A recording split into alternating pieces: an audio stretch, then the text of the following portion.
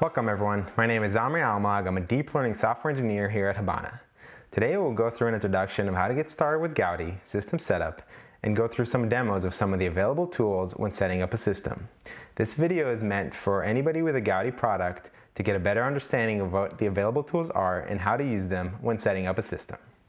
In this video, we will go over the material in the following order. We will start with an introduction of what Gaudi is, then go over how to check for the right software packages installed on your system, go through how to review kernel module information, load the kernel module, and ensure it has been loaded correctly. Lastly, we will go through some Habana tools that will help understand the system configuration as well as provide some system setup testing. To start off, as many of you know, the Gaudi platform architecture has been designed from the ground up for deep learning training workloads in data centers. It comprises of a cluster of fully programmable tensor processing cores, also known as TPCs, configurable matrix math engine, GEM, along with its associated development tools, libraries, and compiler. Gaudi also includes 4 integrated HBMs in a single chip mezzanine package, our HL205. For high efficiency scaling, Gaudi includes 20 pairs of 56 gigabits per second SerDes that can be configured into 10 100 gigabits per second standard Ethernet ports, or 20 50 gigabits per second, or 25 gigabits per second Ethernet ports, or any combination in between. These ports are designed to scale out the inter-Gaudi communication by integrating a complete communication engine on die.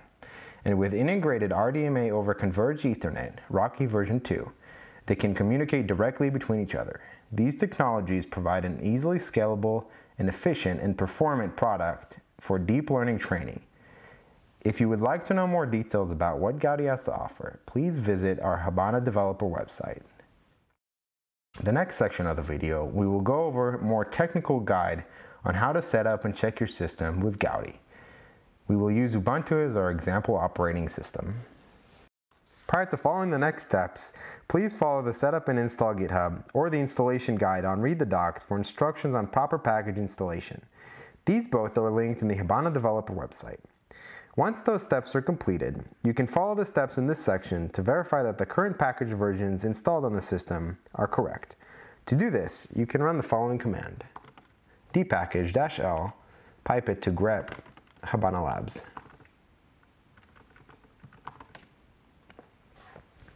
This will show the packages installed on your system for Habana Labs. The key point we are looking for here is that we need to make sure that the versions installed are the expected versions that we are looking for. For more information on each one of these packages, please refer to the links in the Habana developer website. Next, I will show you how to get some information about the driver and how to load the driver. To get more information about the Habana Labs driver, you can run the following command: modinfo Habana Labs. This will give you all the information about the kernel module available. This provides extra information for developers that want more advanced settings for their kernel module. Some useful information here to reference is the file name, which shows you the directory of where the kernel module is, the version, which shows you the version of the kernel module, and then all the advanced parameters that you can use to set for the driver. Once you've verified that the right driver is installed, you can use the following command to load the driver onto the kernel. To do this, use the following command: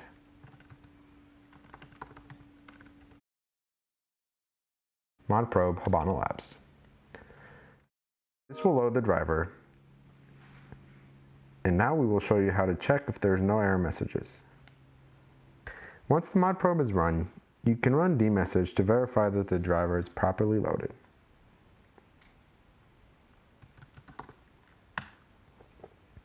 Dmessage is a command on most Unix-like operating systems that prints the message buffer of the kernel. We can see after loading the module that the following output will notify if there's any errors while loading the driver. Mainly you're looking for a successfully added device to Habana Labs driver.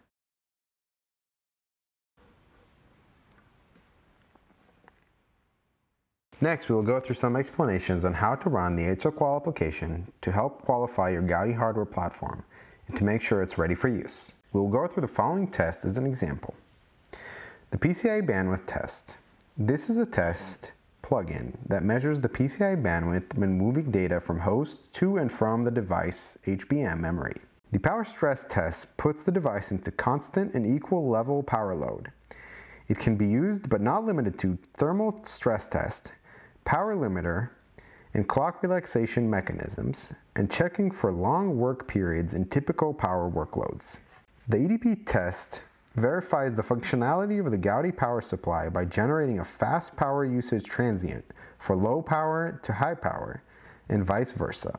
The functional test runs all available functionality of the hardware and all the available components on the Gaudi SoC to test the functionality and the interaction between the different units during the parallel execution.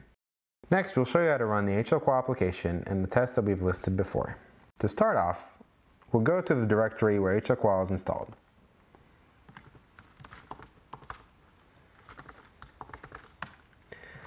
In this directory, this has all the required files for HLQual to run. To run our PCIe bandwidth test, we run the following command.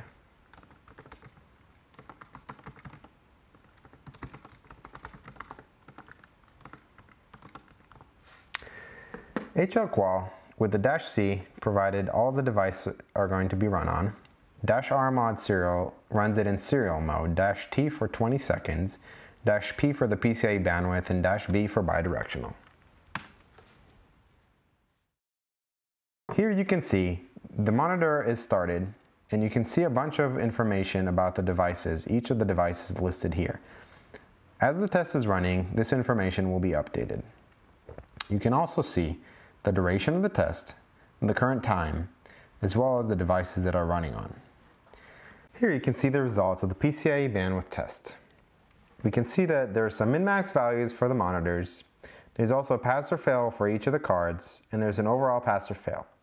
Up above, we can see more detailed information for each of the tests run on each of the cards. Next, I will show you how to run the power stress test. To do this, you can run the following command.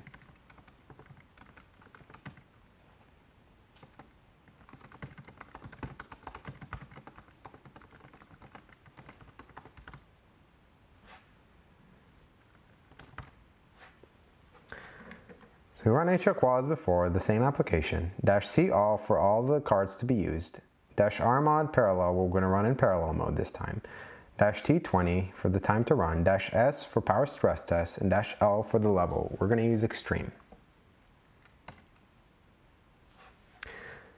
Just as before, we'll be able to see some monitors come up, and as the test is running, these monitors will update. We'll also see duration and the devices that are run. Here you can see the results of the power stress test. Just like the PCIe, we have min-max values for the statistics in the monitors that are collected. We have the pass or fail criteria for each of the tests, each of the cards run. We have an overall pass or fail, and then more details about each one of the tests. Next, I will show you how to run the EDP test. To do this, you can use the following command.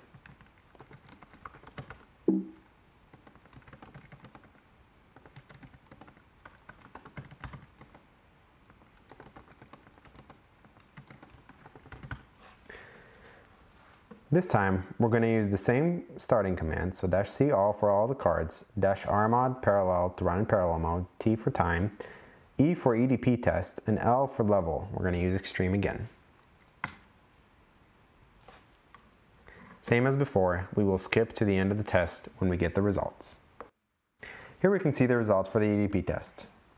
Very similar for the monitors, the pass or fail criterias, and here we have more details for each of the runs for the EDP test itself. Lastly, I will show you how to run the functional test. To do this, use the following command.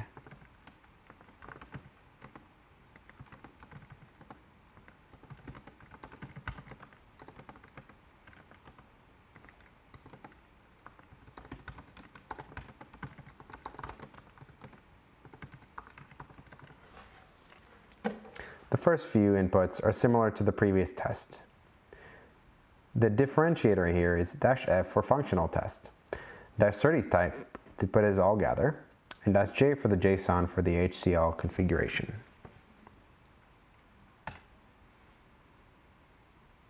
As before, we will skip to the end of the test when we get the results. As you can see, We have the similar information about the monitors, the pass or fail criteria for each of the cards, and overall pass or fail criteria, as well as more information for each of the cards that ran the test. That is it for the HLQual Tools section. For more information, please refer to the links in the Habana developer website, developer.habana.ai. Lastly, we'll go over some functionality of the HLSMI monitoring tool. HLSMI returns system-level information about the Habana hardware installed on the server. This is some of the information it can be used to fetch. There's some hardware identification information as well as working condition of the hardware. Some of the hardware identification information includes hardware serial number, PCB revision, PCIe bus, AIP UUID, as well as driver version. Some of the working condition of the hardware information that's included is hardware DRAM usage, clocks, temperature, power, and power limits. Now I'll show you a demo. To query the information from the system, you can use the following command: HLSMI-Q. This will list the information for each of the cards for your viewing. We suggest that you do the following checks to ensure that the cards are ready. First, check that the firmware version are matching the version that you are expecting. These are listed here. Next, we also want to make sure that the clock speeds, listed here, as well as the PCIe link speed and links width are up for performance. You can also use the following command to have a summary of all the information. If you don't pass the -Q command, it will summarize all the information into a table.